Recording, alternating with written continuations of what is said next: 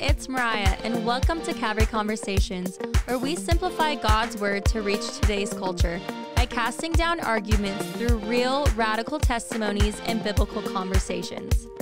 Now let's get started.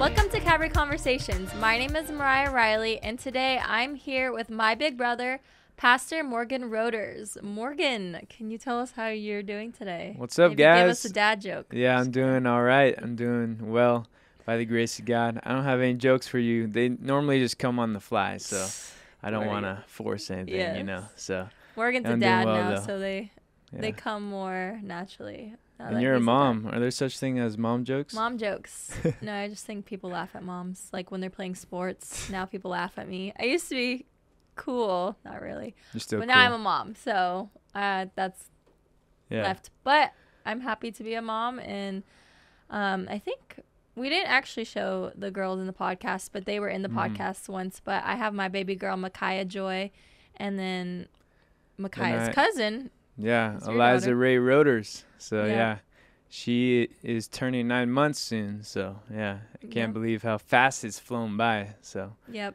And we did a video before, but we never posted it. But just why we were gone is because I was on maternity leave. So it was just, well, not maternity leave, but I was pregnant and I was very sick and I just needed to take a break. But we're back. And yeah, my baby girl is like 4 months old. And is Eliza 8 months? Yeah, they're 9. like I just 9 said that. months. You didn't listen to me? I wasn't listening. I was just too focused. We're kind of nervous. We haven't been here in a while, but Morgan's going to give a quick prayer, and then we're going to start with the Q&A. So, all right, let's pray. Lord, we just thank you so much for this time. And I just pray, God, that you'll use this time and, you know, as we answer questions, that it'll be according to your word. Even if it's not clearly written in Scripture, that you'll lead us to the right principles of your word, the principles that we should apply. I know that a lot of questions that people have are things that you could call gray areas, but God, we know that there are certain things that you're black and white on, but then there's also things where there's freedom, but God, we don't want to use our Christian freedom to indulge in sin. And so, God, I pray that we would be pleasing to you in the way that we live our lives and pleasing to you even in the way that we answer these questions, and that will be helpful and beneficial for us and for your people. So we love you, God, and we ask for a continued blessing upon this time. And it's in Jesus' mighty name I pray. Amen. Amen. All right, so I'll be the one asking the questions, and then we can go back and forth with answering them. But I'm going to need some help. Okay. So you got to help me. Yeah. I'll try my best. But we are going to answer your questions that you guys sent in through Instagram. I put like a little thing where you guys could ask your questions. We have a few from there. Facebook. So I got a lot from like my family members and people I haven't seen in a while. We have some on our church app on Subsplash. So you guys sent in your questions there and through email and word of mouth and stuff like that. So we're excited to answer them today. We might not be able to go in depth with all of them because we don't have time for that, but we can also do a specific podcast if we see you guys comment and say that you want to hear more about a specific one, like maybe tattoos or something. We do a whole podcast on that, and we can maybe even get a guest that could talk about it. So just let us know and comment down below. All right, so the first question, we're not going to say people's names, but the first one says, can you talk about alcohol use or other addictions as a Christian and health societal consequences? A lot of Christians misuse verses to justify alcohol addictions, like Jesus drank alcohol, he also turned water into wine, so I can control my addiction, etc. Maybe what do you do if you have a loved one or family member with addictions? So it was a long question, but yeah, it's talking about alcohol use or any addictions, drugs, pornography, anything like that, and what to do when people misuse Scripture and justify like, oh, I can do this because Jesus did this, but we have to really see what the word says about these things. So do you want to start off with any verses explaining? Yeah, Ephesians 5:18 says, do not be drunk with wine. And there's some versions that say, which is dissipation, or it says that this would ruin your life, but instead be filled with the Spirit. So, people say, and I agree, it's not wrong to drink alcohol. I don't recommend it because it's usually hard to stop, and it's easy to get addicted to. But it says do not be drunk. So that seems like there's an addiction there. And so it's not just alcohol, right? We're not supposed to be addicted to anything, gambling, pornography. I even like to check myself with coffee and, give it up for a few days and see if I get a headache or something. So it's like we don't want to be addicted to anything but Christ. And I know it's hard to just tell someone to stop their addiction, right? So that's why first they need to make sure that they admit that they have an addiction or that they have a problem, right? And then you just show them what the Word of God says. You show them that any addiction, unless it's God, is going to have negative side effects, right? Yeah. So being addicted to God, that's a great thing because there's no negative side effects. We're supposed to be, consumed by Him. He's supposed to be the center of our lives, not alcohol, not, weed or pornography, nothing like that. And sometimes we can even be addicted or idolize. I know this is kind of going into something else, but idolize good things. We talk about how you can idolize family and put that before God. So nothing should come before God. Nothing should just overtake you unless it's the Holy Spirit, right? Amen. That's what we want to be filled with. So that's why Ephesians 5:18 says that. So anything else before I... Yeah, I know that a lot of people also use like the question was saying that they use verses like, well, Jesus turned water into wine, and it says to give a little alcohol for your stomach. Like, I forgot where that is. Yeah, Paul says that to Timothy. Yeah. But that was, back in the day, their water wasn't as good, and, alcohol would kill some of the bacteria. So he wasn't saying, go get drunk, Timothy, right? And so he's not saying, go get addicted to this. No. We live in a different time. We have, I drink reverse osmosis water, right? So we have clean water. Even if you drink tap water, it's much better than what they had back then. So don't use that as an excuse. And Jesus wasn't saying, okay, I'm just going to make wine so everyone can get drunk. No, it was a celebration. And it's not wrong to drink wine, but it's if you get addicted to it and if you get drunk, that's a problem, right? It says not to do that. It says for kings and rulers not to do that, because kings could forget the law. Yep. And what's the law for us? The Word of God. We don't want to forget it. So none of us should want to get drunk or be addicted to things because we're not in the right mind when we have these substances overtaking us. Yeah. So, I like how my dad used to always say is that what we do in moderation, usually kids will do in excess. So like him as a youth pastor, he knew, hey, these kids, this is something they're really struggling with, is addiction to vape, and wasn't that back then, but back in their day, crack and just kidding, weed. It's the same thing. Alcohol, like, hey, I just drink a beer, and it's no big deal, and it could be like a social thing for someone. I'm not saying I do, I'm just giving an example. But if like your youth kid said, hey, Mariah, do you drink? And you say, yeah, and they don't understand that you do it in a setting where it's, controlled, and you're not at a party and going crazy. And other people, that's one of the biggest opioids, I guess, to ruin families is alcohol, like addiction to alcohol. And so my dad, he knew that was a big thing in his family. And so we never had alcohol in the house growing up. And that I think really helped us to not crave it or want it.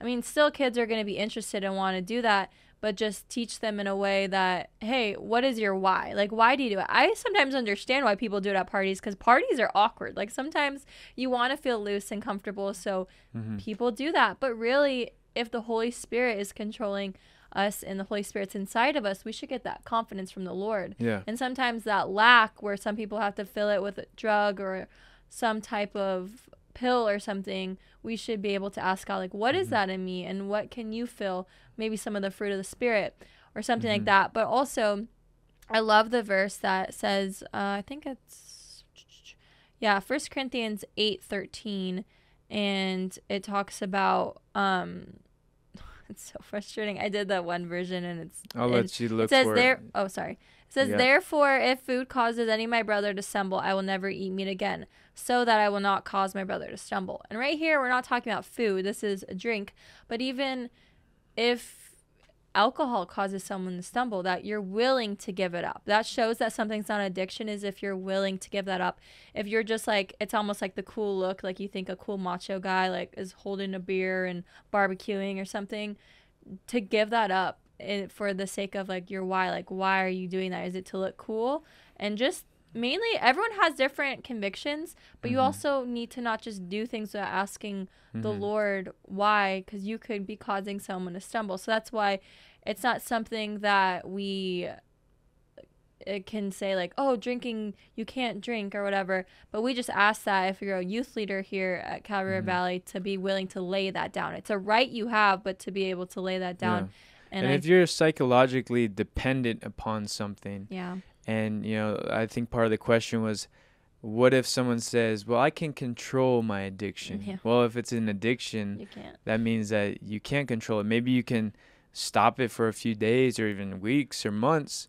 But if that's something that you're constantly focusing on and you're just consumed with, and you're just like twitching if you don't get it, like then that's a problem. You know, some people say, I can give up this, I can give up that. But then when you press them to say, okay, well, it's causing problems in your family, it's causing problems with your relationships, so I think you should give it up according to what God's word says about, you know, the family and about putting God first. And then when you encourage that and they freak out, then you're like, okay, see, you're addicted to it. You can't let that go for the sake of Christ or for the sake of your family. So you know it's controlling your life. Yeah. So, yeah. Beer is a brawler. It makes people crazy and do things they don't want to. Probably but should move on. We're going to move on. Yeah. But another thing to go with it that we can do a separate podcast. Sometimes people give up one addiction for another. Like Morgan said, like coffee. Or some people, video games is a big one. Again, making sure you're not putting any of these things before God. And we can do a whole podcast. I think we should do a whole podcast on video games itself. And how someone gave this advice. They said, men, video games, just know that is the ruin to your marriage. Like, if you're addicted to that. Because think about it. At least if you're doing other things, you can, like, talk to your wife, or if you're, like, watching a show together. When you're playing video games, it's all consuming. No help. Can't hold, like, nothing. You're just, and so. That's why our parents said, like, when we play video games, that if we do, you know, you limit it, but also play all together, you know. And then together. At that time, it was always hard to pull each other together, you know, sometimes. So we just wouldn't even do it. And it seemed like a waste of time at times. So, seriously. Yeah, you could use it in a good way, but you have to really limit it. And then if it starts becoming an addiction, cut it off for the sake of Christ, right? Yeah, so, amen. All right, next question. Yes. Okay, next question is the pro-life stance on birth control, IVF, and surrogacy. So this one is definitely a touchy subject, but we go, you know, with what the Bible says. The Bible talks about how we were knit together in our mother's womb, you know, fearfully and wonderfully made. Psalm 139 just talking about, like, knowing, every scientist even knows that life starts at the moment of conception. So just that alone shows that we need to be careful with sometimes taking matters, I believe, in our own hands. Morgan, one of the notes for this question was like, just look at what Sarah did with Hagar. That was back then, surrogacy. So anyway, you can go in more depth, but just my thoughts of it is everything. We go back. It's not our opinion, because that's where it can get touchy, because maybe you are a child of, you know, IVF, or maybe you did that, or maybe surrogacy. And I see really good stories that come out of it and beautiful things, but then we also see things that are very bad and very sinful and wrong. So so with these issues, back then, you know, in the biblical times, they didn't have all these contraceptives and all of that. So the Bible doesn't speak super clearly to that, but we do know like Mariah was saying, we do know when life starts at conception. So that means when the sperm and the egg meet and it's fertilized, or I think they call it a zygote, that is when life is formed. So any killing of the baby after that, that's murder if we're intentionally doing that. If it's natural and the baby dies and you didn't do anything to do that, it's just that's what happens. That's a miscarriage, but that's not like intentional murder. And so, and if we believe this, if we're consistent, the sad thing is a lot of even Christians that I know, pro-life people, aren't consistent in their beliefs. So, for me personally, and what I know about the Bible and the little I know about IVF and stuff, so in vitro fertilization, so that's where, right, they take the sperm and then they take the egg of a lady, put them together, and then they put it back into the lady and she's able to carry that baby. But what they have to do usually is they do a lot of those things, or I don't know how many. Do you know? I don't know a ton about it, but so they fertilize a bunch of eggs. Yeah. And then what happens is that either some of those are frozen, and so it's kind of like you're abandoning your child, or because we believe that life is at fertilization or at conception.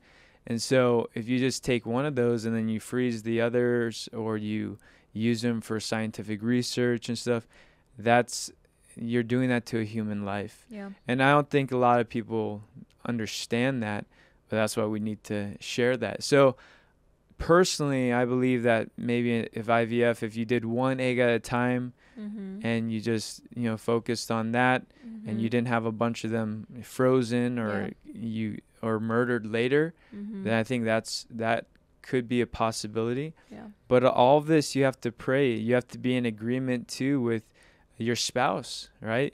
It's not just if you're like, oh, I believe it's right, but my spouse doesn't. No, you need to both agree and pray about these things, and pray James 1:5, which says, if anyone lacks wisdom, let him ask of God and he will give it to him. So Amen. So these issues, like we said, they can be touchy. I know that maybe even pro-life people in our church can struggle with that, or be like, oh, I think it's okay, or so even another question. So, certain contraceptives and stuff, as long as it's preconception, that's something that you need to pray about, family planning and stuff, making sure that you guys are in agreement. But if you get unexpectedly pregnant, or if anything after conception, if you try to abort abort the mission, or abort anything like that, then I believe that's wrong. Because if we're consistent and if we believe life starts at conception, then you can't terminate it, even though you're like, well, I'm not really doing an abortion, I'm just taking a Plan B pill or something. No, that's not the right motive. That's not the right heart. And even birth control, like certain birth controls are is it abortifacient or something? I don't know. I don't know. That some word that someone was telling me about, some even IUDs that people thought were fine, or even ones that were like, oh, they're non-hormonal, but yet they're finding research that it does, it makes it where before. I think there's grace if you truly didn't know, Of course. It's not like, but once you do know, do something about it, change it. God bless you. Sorry. So it was cool because there's someone in our church who did IVF. Yeah. And she only had one egg. Yep. And, and now we have, they have a beautiful boy. And so, or do you say beautiful for boy? A handsome man, right? But, so, there are ways, but you have to pray about this. Yeah. If you're convicted about it, like I would be convicted to do that.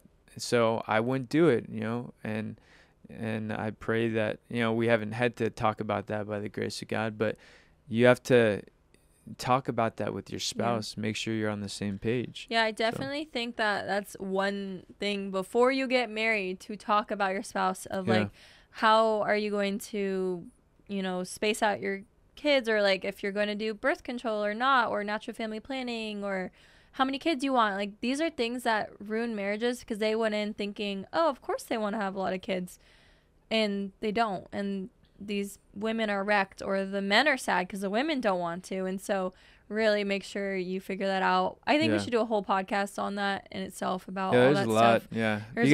Because if you think about life, human life, and a child, they're formed in the image of God. Yeah. Even if, it's in vitro, even if they're out of the womb for a time, that doesn't change that they're alive, that they're a human, right?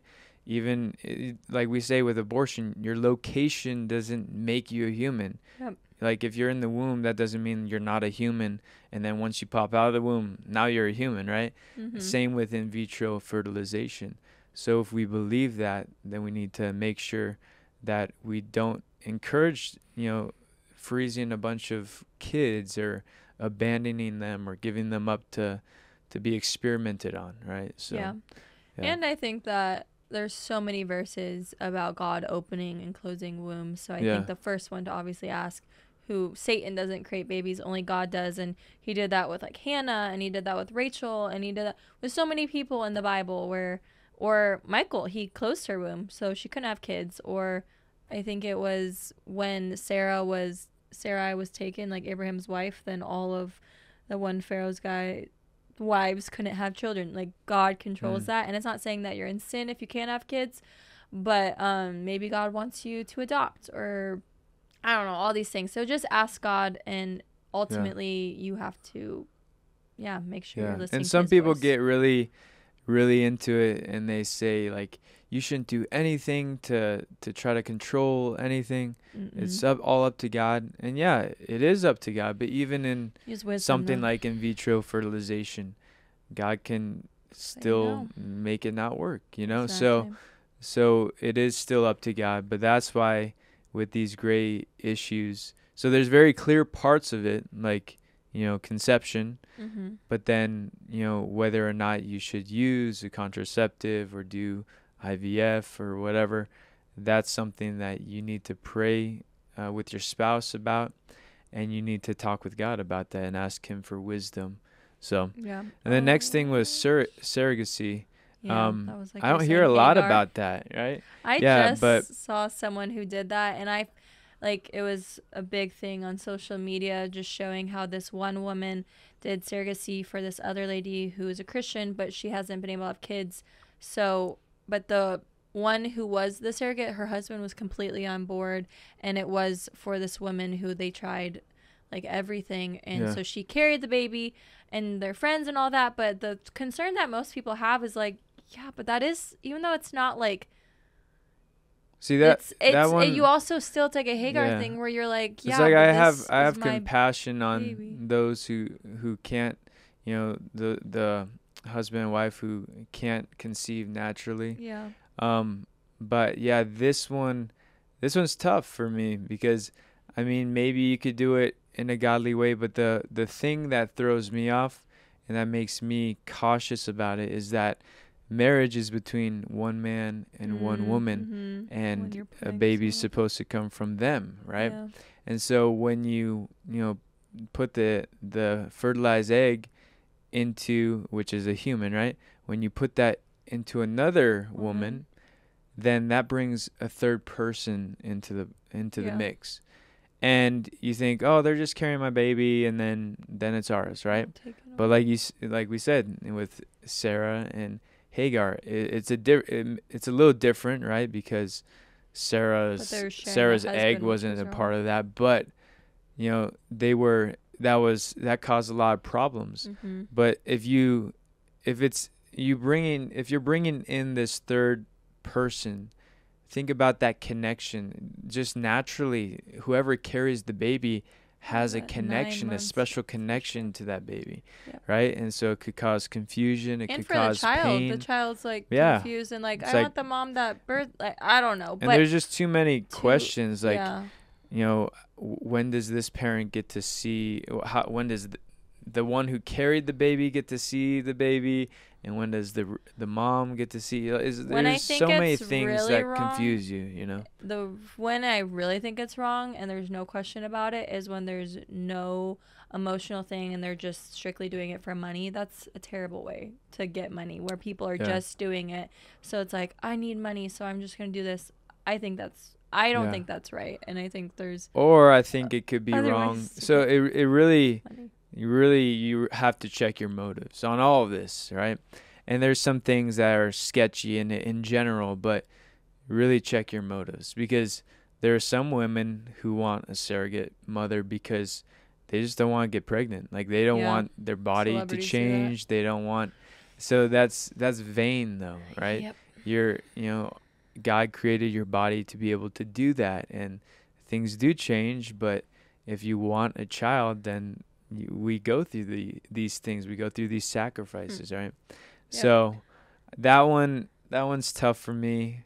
But I know, and I want to have compassion on those who have a hard time conceiving naturally. But there's so many questions that you need to answer and you need to pray about. And so, Amen. All right. Can you talk about tattoos? Is it okay to get them if you're a Christian? So this one is something that I think a lot of people, can either be very loose about or very, very strict. So what I mean by loose is, like, you see Christians who are getting tattoos of, like, women who are half naked, or, like, weird things that are, like, basically, I don't even know if they are a Christian, because they're kind of weird and dark, or even satanic or weird stuff. And so the question is, like, are they actually a Christian? I don't think we should be looking at the world and judging them for having tattoos, because they're in the world and they don't know better. And if you were in the world before and you got tattoos that were ungodly or stuff like that, I mean, pray about either getting them removed or covered over. Like, I see some people can get them covered if it's like a half naked woman and you're now married and you don't need that. I would definitely cover that, as in, like, ink and covering it or getting it removed. Let's go to the satanic too. The verse that people quote right away if they're Leviticus. Like, I'm against tattoos. They quote Leviticus 19:28. Do not cut your bodies for the dead or put tattoo marks on yourselves. I am the Lord. So this is the Old Testament, and we know that God didn't, just completely wipe out the Old Testament. He came to fulfill it, but we're under grace now, right? And so, but the principle here is not so much the tattoos. If you look at it, it says cut your bodies for the dead or put tattoo marks on yourselves. So this was a pagan practice. This was worship to a god. So if you're doing that, definitely don't get a tattoo. But if it's anything to not glorify the Lord, if you're just glorifying the world and pagan religions, don't get that. That's wrong. But you have bigger problems, right? You need to. So all these things, like Mariah was saying, people go to the extreme of legalism, saying no tattoos, right? You're not saved if you have a tattoo. I remember praying for a couple and they had tattoos, and then this lady came up, she was from another church, and she was like, you guys are in sin, you have tattoos. And I was like, whoa, like, hey, let's talk about this. Like, and so it was just really sad because they're new believers, and so they were very discouraged. And I was trying to encourage them and say, no, we're not supposed to. Well, if you have any tattoos that are satanic or things, repent and do your best to get them removed or covered. But it's like, if you already had that before Christ, that doesn't mean that you can't be saved. And so I believe that you can have a tattoo, but you need to make sure that it's not satanic. It's not anything that's glorifying the flesh. So if it's not done in faith, there's a verse that talks about that. If it's not done in faith, then it's probably sin. If you're questioning, like, should I get this tattoo? Like, is it really good? And if you're questioning, usually if you're questioning, it's probably because it's wrong, right? So you could go legalism, or some people say antinomianism, which means like they focus on Christian freedom. But sadly, the majority of the time they don't really focus on the Christian part. They just focus on the freedom part. All right. It's like kind of the people who get drunk and they're like, grace, grace, grace, brother. Right. That's wrong. Right. So we need to make sure not to be legalists and saying, if you have a tattoo, you're going to hell, but also not to be just on the freedom part and abusing the grace of God. So yeah, I mean, technically you'd be in sin, Morgan, because it says in the verse before that, it says, do not trim off the hair on your temples or the side of your head or trim your beards. So yeah, technically Morgan would be in sin too, and that's like the point too. And what Mariah's saying is because, Jesus he fulfilled the law when he died on the cross. But that verse, where was that?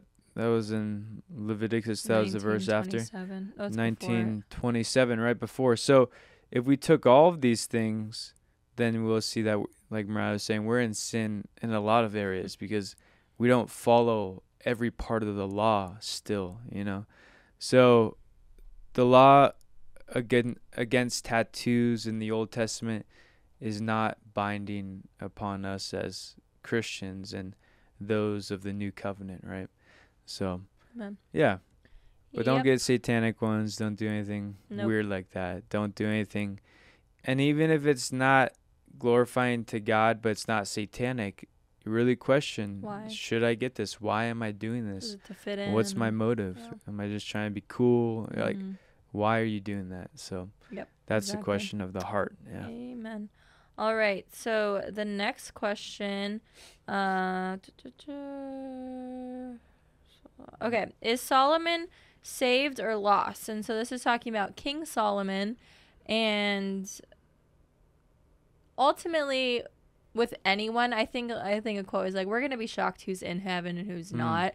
So we don't know, but I think they're referring to that because Solomon, right, he was the one who asked for wisdom, and he was very wise and had, right, great wealth. This was King David's son. This was the son of when, he slept with Bathsheba. Not the son, there's a child that died, but Bathsheba was his mom.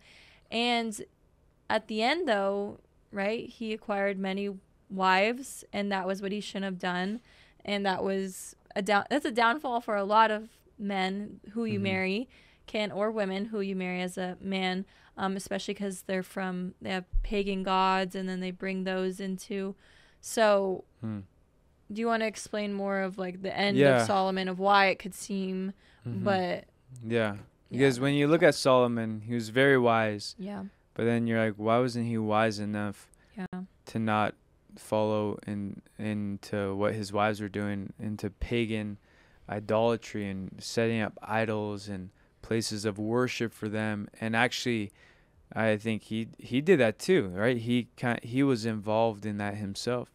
And so you're like, how can this guy be saved? And the same question we had just this past yesterday, Wednesday night, we were talking about Lot. We're like, how can the New Testament call this guy righteous when, he was calling this mob of crazed homosexuals his brothers, or when he gave his daughters to this mob, right?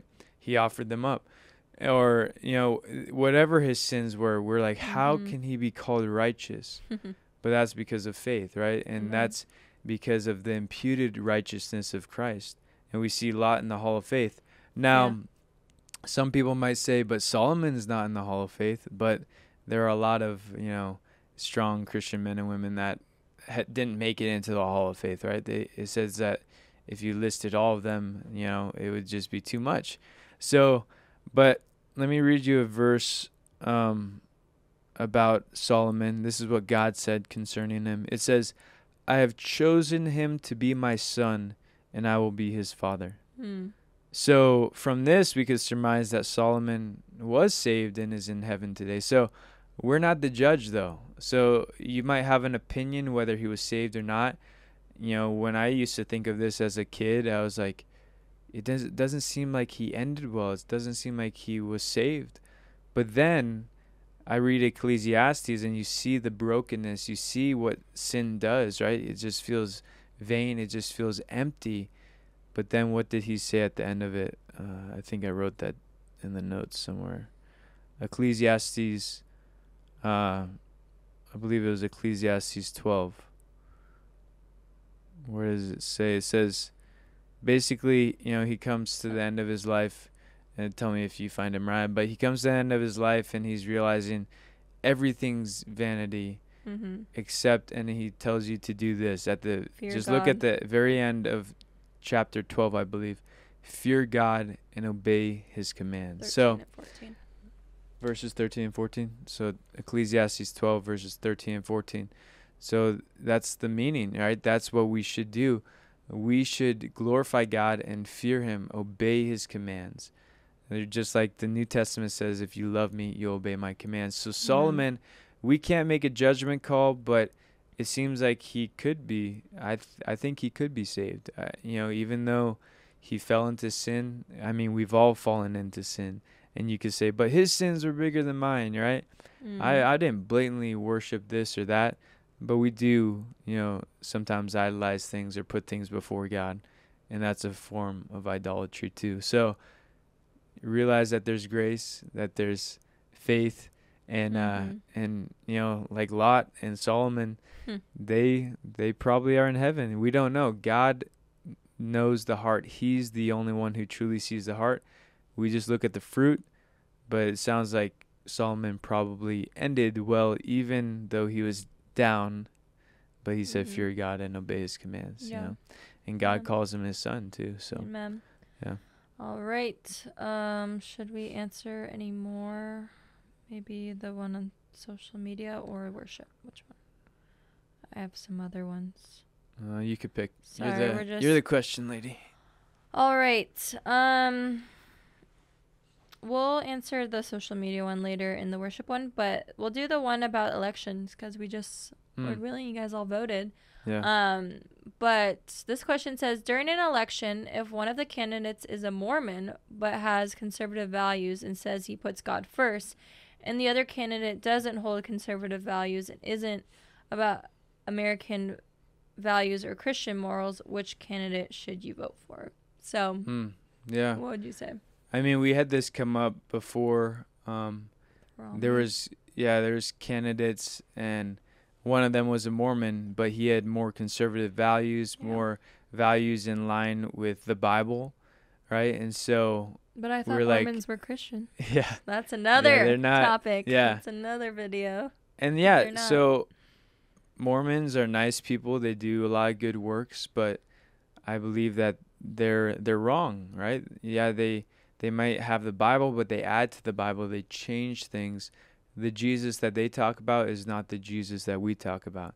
And they try to say they're Christians, but they're not. But that doesn't mean that we can't vote for them. If they're the best one on the ballot, and if they have the most values in line with the Bible, which, usually they have a lot of principles that they've taken from the Bible, then I would vote for them over a leftist or someone who, wants socialism or, wants things that I don't agree with or that the Word of God doesn't agree with. So, Romney was another example. I haven't followed him, but it sounds like he got a little weird nowadays. I don't know. But compared to the other candidates at a time, he looked like his values looked better, right? So we always say as long as Jesus is not on the ballot, there's not going to be a perfect candidate, right? So people are like, oh, so do I have to pick the lesser of two evils? Well, yeah, you do, right? Because, no one's perfect and no one's going to align perfectly with your values, but pick the one that aligns most or closely to your values, and hopefully your values are biblical, right? Amen. So, I know that the election just passed for what this guy was asking it for, but there's going to be future ones. Yep. And I encourage you guys to vote. Even, man, I hear so many people say, oh, it's rigged, I'm not going to vote. No, that's wrong. You have to do your duty, even if it is rigged. God sees your heart. Do your duty. It doesn't even take that long, right? You just fill in some bubbles, right? But vote and make sure you do that based on biblical values. And like some people say, vote so big that it's hard to rig, right? You can't rig it. Or if they do, it's going to be clear to everyone, and everyone's going to be furious and Yep. going to change it, right? So, Amen. yeah. Yep. Exactly. Did you already say that? Unless Jesus is on the Yep. ballot voting for lesser of two evils. Yeah. So, all right. So, I don't have a lot of time, but the other questions were mainly from some other mamas that I know and stuff, but it was about like pregnancy for me and all that stuff. But I can do another podcast. You guys have to comment down below if you want that, but I don't know if that would be of interest. I know that those are so interesting to me. Before I got pregnant, I was already like so interested in people's birth stories and stuff. And then when I got pregnant, I probably watched so many birth story or birth videos and vlogs and stuff. But all I can say about Veli, that's Morgan's wife right there. She gave birth unmedicated, and I saw the video was like very G-rated. It was just like the side and you didn't see anything, but just seeing her push out Eliza, and this is Vel, who is just so gentle and sweet, but yet she was able to push out that 7-pound baby. And it was just, Morgan was there with her, and it was just so beautiful to be able to see that. And then she was do the same inspiring thing. to me. Yeah, then I, Lord willing, by God's grace and strength, that I was able to also do it unmedicated. That was something that I always tell people. My only advice that I would give anyone before they give birth is be right with God. Because when you're in that much pain, you want it to be where when you're crying out to God for help, that he can hear you, because you're not in any sin or you're not hiding anything, and that you're just right with God, because ultimately he's sovereign and he can control these things. I'm not saying nothing bad will ever happen, but just at the end of the day, you can know, hey, if I had to get an emergency C-section and that's not what I wanted, I'm in God's will, and I'm right with him, so that was God's will. And so I was so thankful that I was able to see my sister-in-law do that, and my mom. She birthed all 4 of us kids like unmedicated and all that, and she would always tell me, she's like, Mariah, you can do it, you don't need to get an epidural. And I was like, no, Mom, I'm gonna get the epidural, I don't even want kids. And now I'm all gung-ho of like, if you can do it naturally, labor is labor. It's supposed to be hard, it's supposed to be painful. But the verse that maybe you can look it up, Morgan, but Vel would quote, and that's when she had in her mind, is just talking about, a woman after giving birth, like all the pain going away because they see their child. And that's so true. Like, I would give that to anyone. Me being, like my dad says, a tough baby. I'm a baby and I'm weak, but yet my dad was there, and my husband was there with me, and my sister Trinity, and I had a doula. So I recommend people, if you can, have a doula who can support you through that. John 16:21. Yeah, can you read that? It's a good verse of encouragement for ladies. It came up, and then see, this is why it's good to have a paper Bible, because technology can't trust it. Can glitch. So you said John 16? John 16:21. John 16:21. Oh yeah, I'm here now. It would be like a woman suffering the pains of labor. When her child is born, her anguish gives way to joy because she has brought a new baby into the world. So it's like you push through, you go through the pain, and then you have the joy, and you forget all about the pain, right? Yeah. And then you have another one, right? And I like how you said that, because it's good for any type of thing, your mindset. Yeah. What you think knowing that it kind of reminds me of like resisting temptation.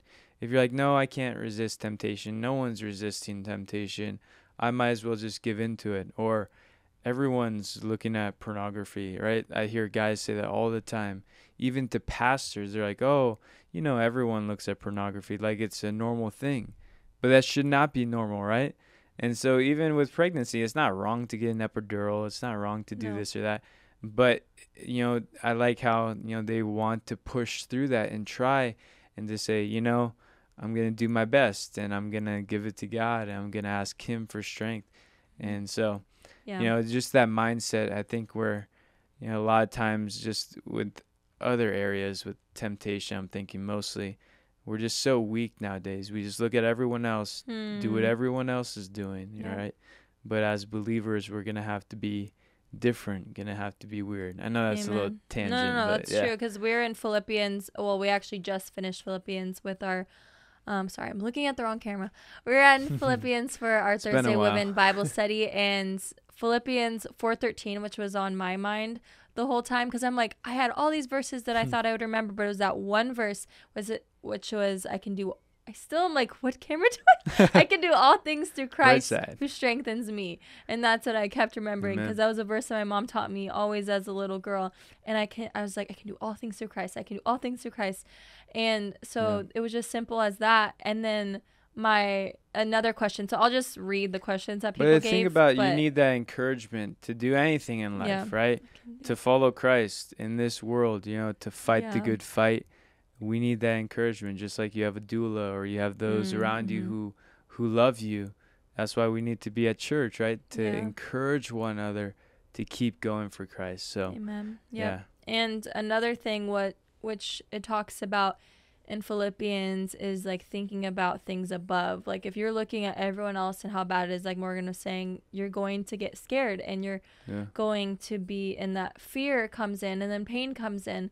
But I think just being able to worship the Lord through your pain, and how I looked at it is even in moments now where, I mean, this sounds funny, but like popping a pimple off your back. To me, that was so painful and I'd scream, but it is really mental. It's like what you think about, and just being able to think about something else, like being able, like the world talks about meditation and they talk about hypnobirthing, which is all new age and weird.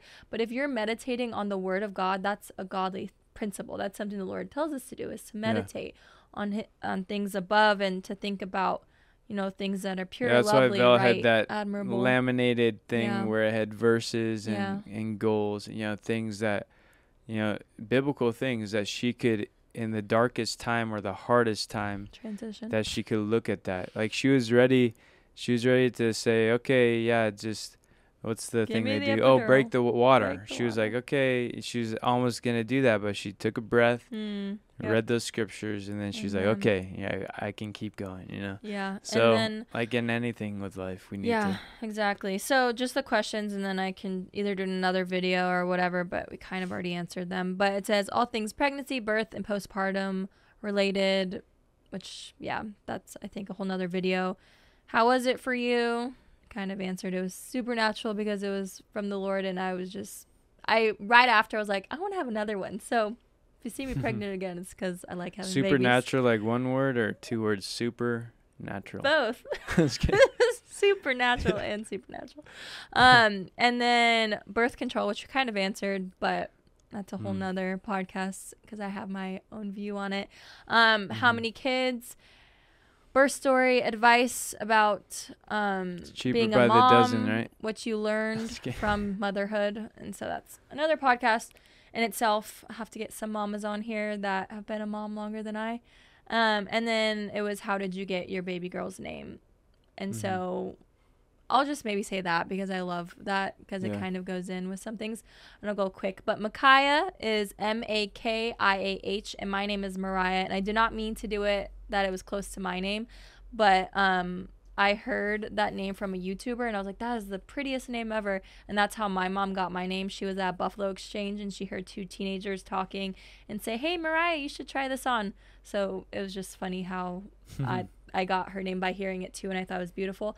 And then I looked it up and to what it meant, and Micaiah is in the Bible, and it's spelled differently, but Micaiah, I think it was one of Elijah's disciples, but it was like in, I think, either one of the First Kings or something, 22, and then in like Second Chronicles or something. But Micaiah was in the prophets, and he was like sarcastic, but yet he was very bold in speaking the truth. And I just love the story of Micaiah, so if you want to read about that. But also Micaiah means who is like God, because it's like Michael, if it's like the same thing. But my favorite verse in the whole Bible, or chapter in the whole Bible, since I was like in high school, I think, has been Psalm 18. So Psalm 18, it's Psalm 18. Oh, I just moved it, but it's Psalm 18, verse 20 or verse 31. And it is, I'm sorry, we're gonna have to edit all this out because it's okay. Well, real quick, Eliza. Yeah, you share in Eliza's. Hebrew means pledge to God. So I love that. Yeah, we heard a Christian singer named Eliza, and we're like, oh, we like that, Yeah. So yeah. Eliza King is the Eliza, artist, which I love her music. All right, so Psalm 18, and it's verse, I thought I had it, but then, anyway, Psalm 18, verse 31.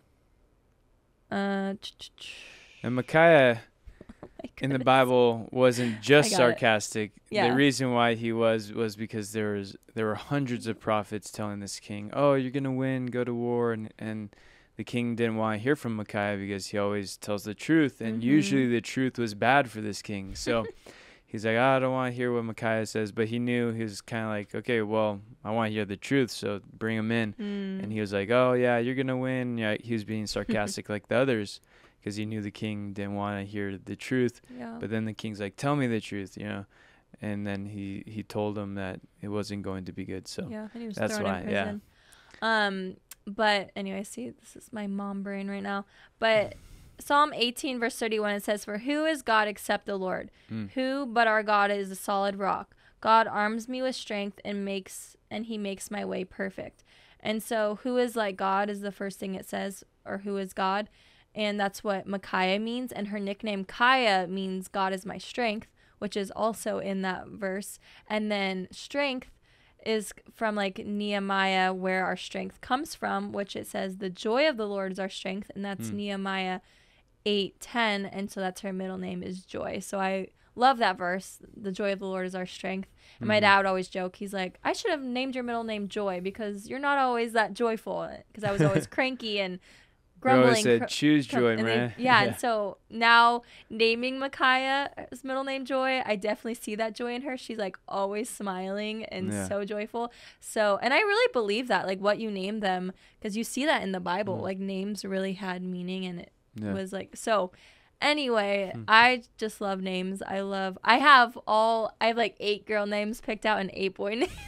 I love names. And Ryan, sometimes just for fun, I'm like, okay, can we just go over the names? And he's like, yes, you can, if that makes you happy. But it's just fun to just see different couples, and some people like how it sounds, or the meanings, or that's biblical, or that they're all the same letter. But anyway, you can tell I love babies and names and all that. But so hopefully we got most of your guys' questions. I know that we didn't get to answer all of them. I think we only had like 2 more or something, but we can always do another Q&A. We can do a specific video, like one video for just a specific topic, and get into more depth and stuff like that. But I think that's it. We are so thankful that you guys join us on Calvary Conversations. Morgan, do you have anything before we close up, or anything you would like to share? No. Well, actually, I lied. Yeah, like recently, the thing that's been on my heart, and I think the leadership's heart here, is just apply the word, right? Amen. Just encouraging people to actually live out the word. All these questions, even though they might be more gray questions, look what the word says, pray about things, let God speak, and see the principle in the word of God, and do things out of faith. Don't do things just because you feel like it, right? Pray, seek the Lord, and apply the word of God. So, Amen. So I encourage you guys to dive into the word of God more than ever before. Amen. So, yeah. All right. Well, thank you so much for joining us on Calvary Conversations. If you haven't already, please make sure to like, subscribe, and share this video. If you would like to listen to us wherever you get your podcast, just type in Calvary Conversations. And also you can follow us on Instagram at Calvary Conversations. And send in any questions you guys have or anything like that. And make sure to share this video with your friends or family members. And I think that's it. Thanks so much, guys, and God bless. See you guys. Woo.